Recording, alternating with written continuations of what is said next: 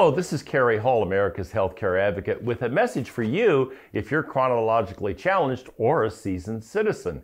Maybe you're concerned about memory or cognitive issues. I know I was, and I had a WAVi Brain Scan done to tell me what my brain age was and tell me how healthy my brain was with regard to cognitive issues.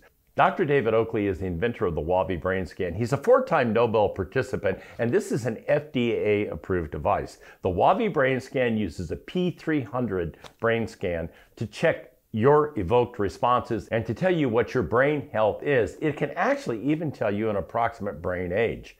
So here's how it works.